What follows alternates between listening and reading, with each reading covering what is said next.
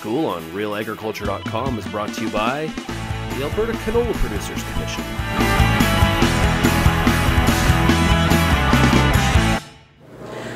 Okay, so we're here with Clint and we are talking what happened to canola in 2012, and overwhelmingly the crop really struggled with various diseases and pests. Let's talk a little bit about sclerotinia first. What are some of the things that farmers can do for sclerotinia management in 2013?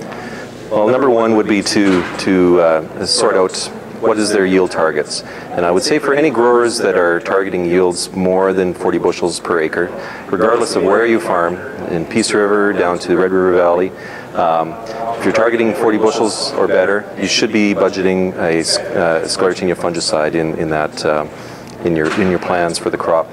And the reason for that is sclerotinia shows up wherever there's moisture, and we don't really know where that moisture is going to be, but it could be in southwest Saskatchewan, could be in northeast Manitoba, it could be anywhere. And so if you're targeting higher yields, you need to pencil in and budget and even purchase your fungicide prior to the application phase. And if it happens to dry out at that period, well, then don't apply it. But I would say that's job number one in order to being successful at managing this disease.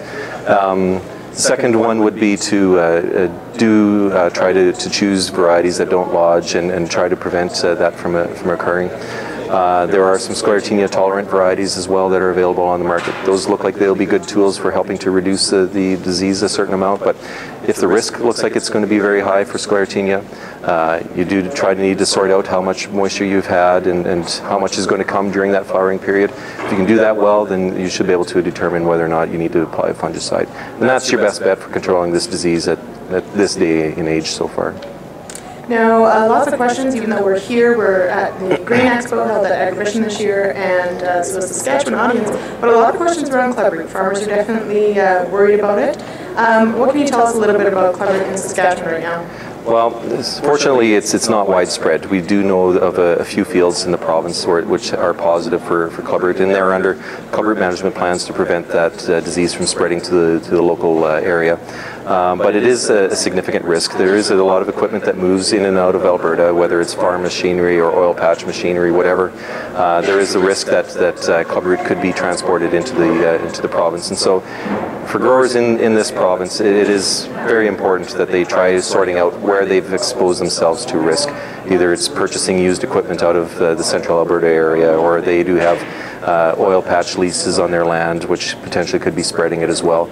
It's just to sort out where those risks are, and if they do think that they have been exposed to that risk, then they need to go out and do some scouting to determine whether or not it's present on their farm.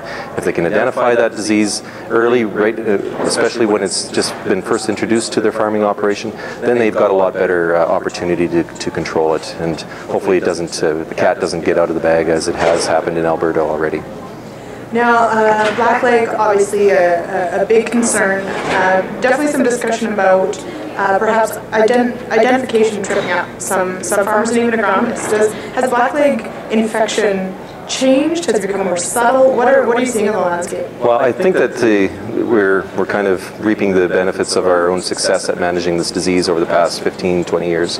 The varieties have been so good with the resistance that they've had that growers just don't even pay attention to this disease anymore, and so we've lost the skill set necessary to identify it, and that's coming at a bit of a cost, because we do know that there are fields out there that have high levels of blackleg again, and they're being misidentified as another disease, and so the treatment for controlling blackleg is quite different than some of those other diseases, and so you guys can make mistakes like that. So we're trying to do a bit of an education campaign over this winter to make sure that people can identify blackleg successfully, because like clubroot, the sooner that you can identify it as being present in your farming operation, then you can take mitigation procedures to try reducing that disease from becoming a bigger problem than it is already.